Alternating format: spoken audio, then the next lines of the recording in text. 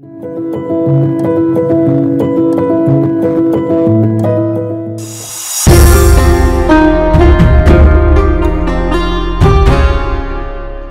you are a true blue Kolkatan, then in all probability the Dakshineshwar Kali Temple resides in your heart.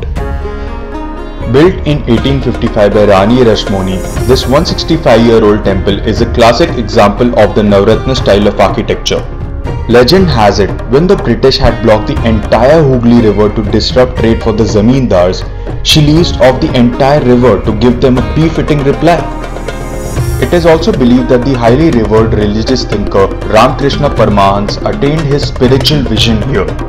During festivities like Kali Pujo and Diwali, the Dakshineshwar temple is a sight to behold, and devotees can be seen making a beeline to offer their prayer. The temple recently opened its doors for devotees after directions from the state government. However, strict guidelines and standard protocols have to be maintained. Masks and thermal screening will be mandatory for priests, temple workers and devotees.